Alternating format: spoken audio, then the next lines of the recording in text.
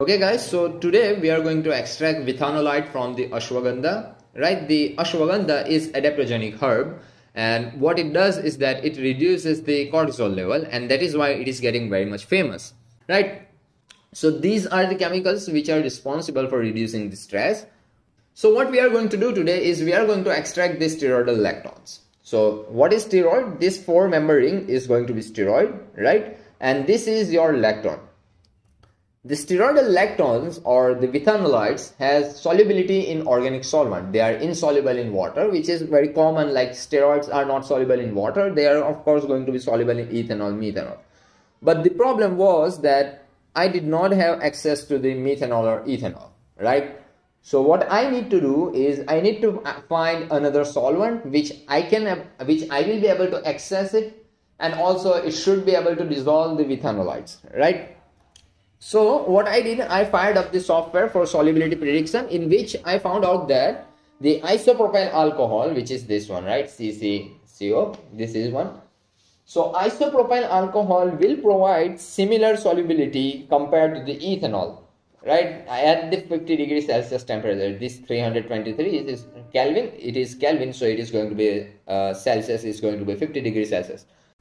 So I measured around 20 grams of ashwagandha powder, and then I added 50 ml of isopropyl alcohol. The reason why I added only 50 ml right now is so I can shake it properly, and then I can add another 100 ml of isopropyl alcohol.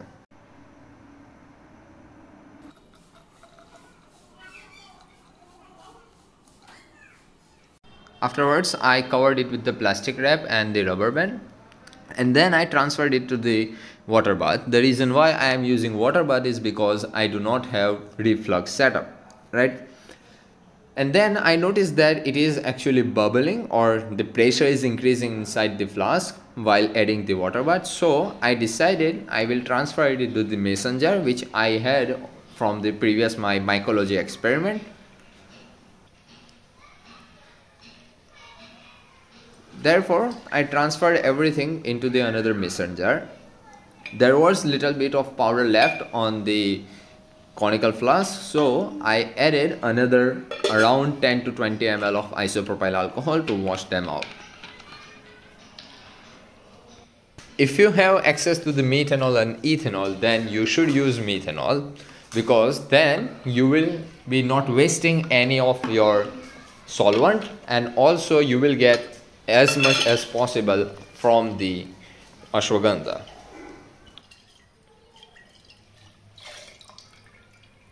Now I think there is way too much amount of isopropyl alcohol. Therefore, I decided that I will add another 10 to 20 grams of ashwagandha powder, so I don't waste my isopropyl alcohol.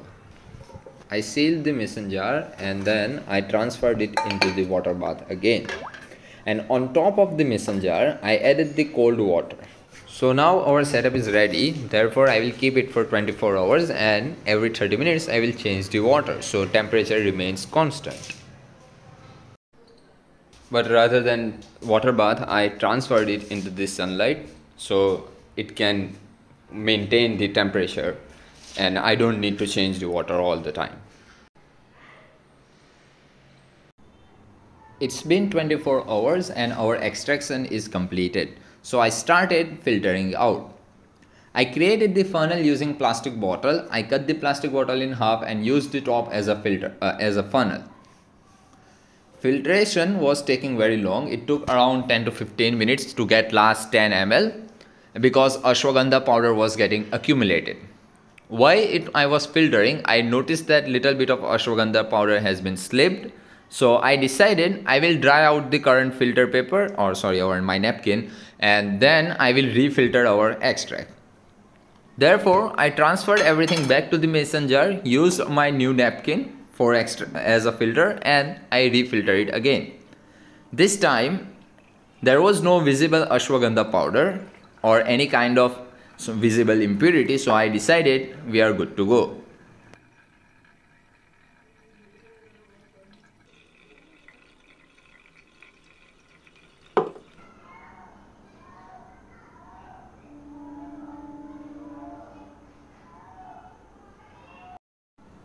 Now in our processed ashwagandha powder, I added around 200 ml of water. It is tap water, right? It's not distilled, it's just tap water. And then I decided to add little bit of sodium hydroxide, which I wanted to do since the beginning, but I did not do it in the isopropyl alcohol, because then I was thinking how I was going to separate the isopropyl alcohol and sodium hydroxide. I will need to neutralize it, so I leave that idea.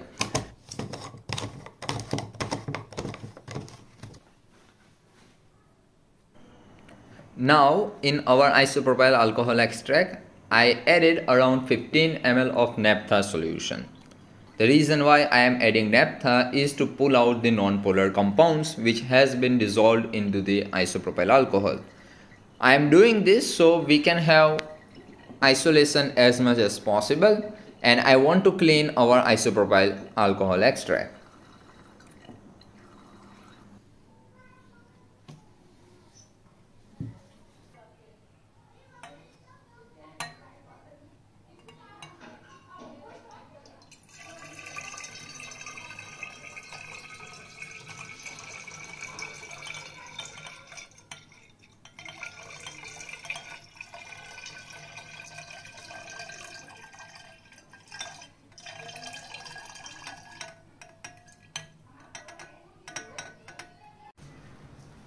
So after the layers has been separated, I transferred our bottom isopropyl alcohol layer into the one container. When I was looking at the naphtha, I saw that there is like a thin layer of fungus, and not a fungus, but it looked like a fungus. So it was probably the ashwagandha powder. I decided that let's just separate our isopropyl alcohol where there is no impurity, and then we are going to do something about that.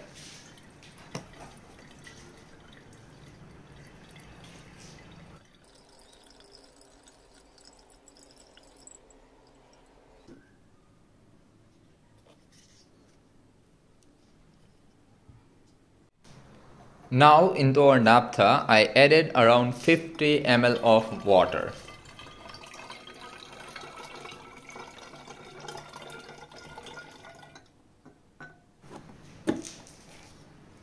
Here I did a mistake, is that I shake it like crazy, right?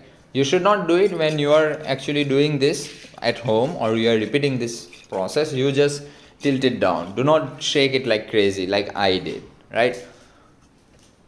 It's kind of started looking like emulsion, so I was worried that it will take very hard time to actually separate the naphtha and water layer. We can actually solve that. We can add the salt and our layer will be separated pretty quickly, but I decided not to and just leave it as it is. And if the separation has a problem, then I will add the salt, right? So I leave it as it is.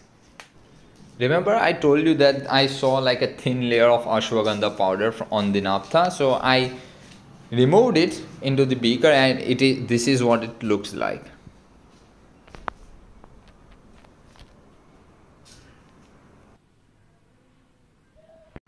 So in order to remove it, I filter everything through the cotton. It took a long time, but eventually we filter everything.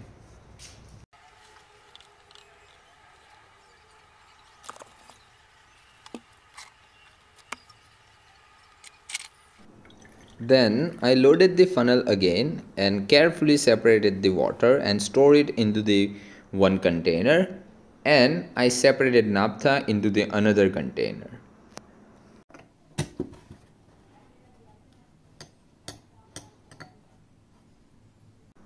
So now we have total of 3 solutions. One is iso, another is naphtha, and another is water. The water one looks cloudy because it contains the naphtha, but I decided to not add salt and leave it as it is, and transferred all of them into the freezer. So while everything was in fridge, I decided to burn the cotton which was used as a filter. I have no idea why I did it, but at that time it sounded like a plan.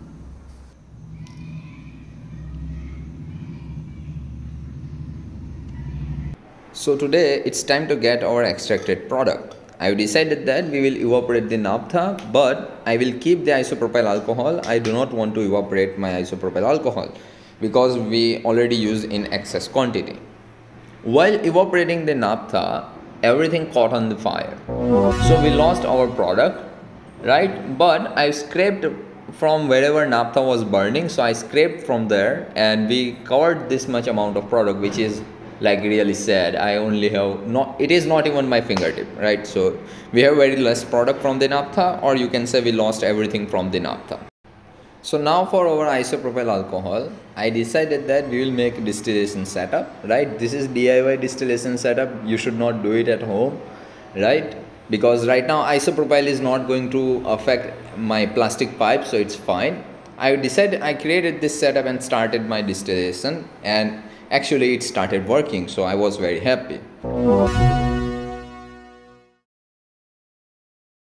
So on the test run, we have collected around 20 ml of isopropyl alcohol, which I transferred and started our distillation setup again. This time I covered around 50 ml, I transferred it, and then again I started the distillation, and I received around 20 ml, and then I decided that I am not going to distill anymore because it was taking very long. So I decided let's just evaporate our isopropyl alcohol also. So in total we received around 90 to 100 ml of isopropyl alcohol, and we have left 40 to 50 ml of our isopropyl alcohol extract, which is I decided I will just evaporate directly, right? So I got a dish and I poured the isopropyl alcohol extract and I let it on the sunlight. But after it was evaporated, I noticed that we are going to receive the gooey oil, right? So I decided I transferred it back to the glass jar and started on the water bath. After we received this dark brown oil, and I decided I am not going to go further because then I am feared that we will burn the product. So I stored this into the fridge for a week because the next week we are going to further process it.